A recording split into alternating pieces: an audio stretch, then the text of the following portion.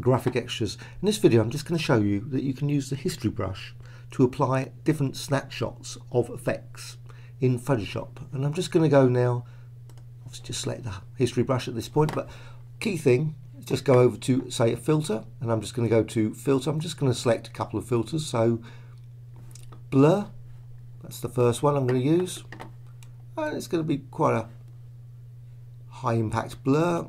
Click OK. Key thing, save it as a snapshot, new snapshot.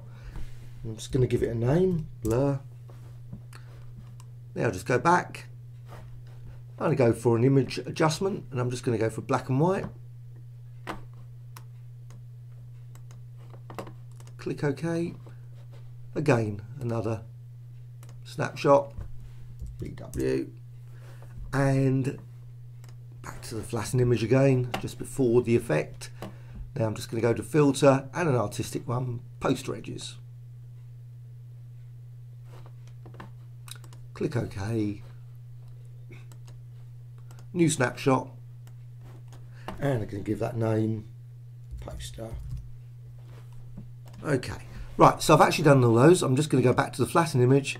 Now I'm going to select obviously a history tool, that's the key thing, history brush, and I'm just going to click one of these side little bits here, little side buttons here.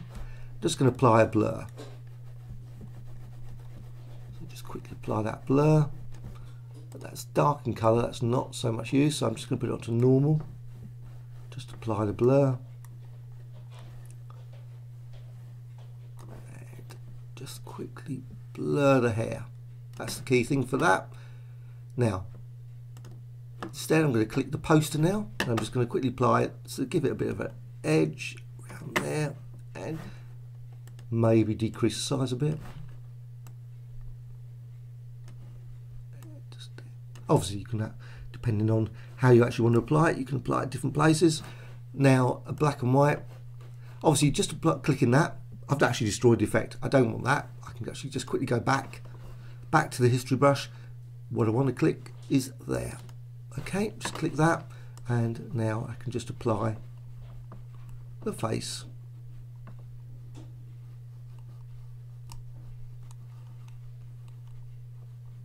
Okay, just carefully do that.